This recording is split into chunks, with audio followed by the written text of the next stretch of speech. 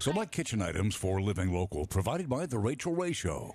Hi guys, welcome back. Any day of the week is good for tacos, especially days that start with the letter T. So joining us today is Lori Hollis and Xavier Edwards with Flying Burger and Seafood to help us get some lunch ready. Guys, welcome to the studio. Thank you. Thank you. You've got this place smelling so delicious. I know that we're making some tacos. Yes. Tell us what we're doing today. We're going to make my favorite food that we serve, which is fish tacos. Yay. We've got 3 different varieties. We've got the grilled tilapia, shrimp, which is grilled, and then fried catfish. Okay. Personally, I like the fried catfish, even though it's not the best for you, but it's my absolute favorite.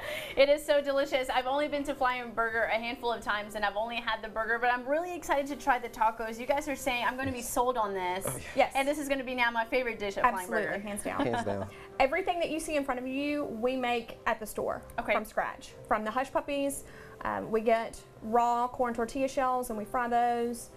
We do the pico, we do coleslaw, and we make our own tartar sauce. Everything is made fresh. Every bit of it. I love that. So you're going to be showing us what you do, a little bit of the I'm gonna magic that grill- goes on at Flying Burger. Oh yeah, I'm gonna grill the one of the shrimp kebabs for us, and then we'll make some shrimp tacos as well. All right. Well, I'm excited to help. So you just tell me what's going on over there while Sure. he's doing it. So me. Oh. All right, he is one of our shrimp skewers. He's gonna get it. Usually we do this on a charbroil grill, but he's gonna do it right here. He's putting a little bit of seasoning on there.